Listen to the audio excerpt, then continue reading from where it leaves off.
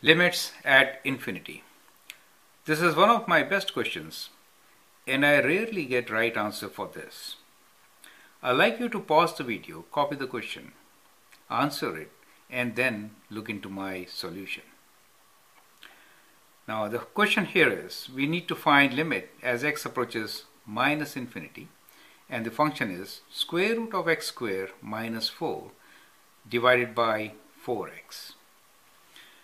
Now to find the answer, let's do the solution here now.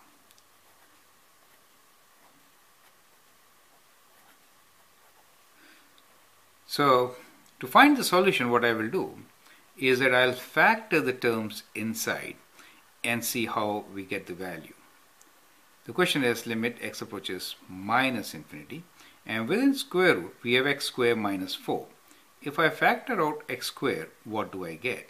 I get 1 minus 4 over x squared, right? Everything within square root divided by, we have 4x in the denominator. Now the big question is, what is square root of x squared? That is probably the question to answer, and that directly affects our solution to this question. So the question is, what is square root of x squared equals to? Now most students think that it is just x, and that is where they make a mistake. Square root of x squared is absolute value of x. Since square root is always positive, right? Remember that. Square root is always positive. And therefore it is not just x, but it is absolute x, correct?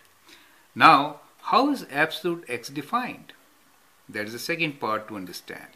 Absolute x is equals to x if x is greater than or equal to 0, but it is equals to minus of x if x is less than, less than 0, correct?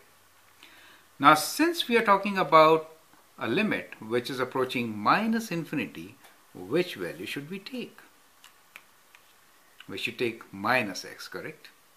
So that makes a huge difference. So what we get here is basically, we get here limit x approaches minus infinity, and we factor out x squared square root, and therefore we get absolute x here, and within square root we get 1 minus 4 over x squared, and if x is very large, is approaching 0, right? So we can write 1 minus 0, right? Now in the denominator we have 4 over x.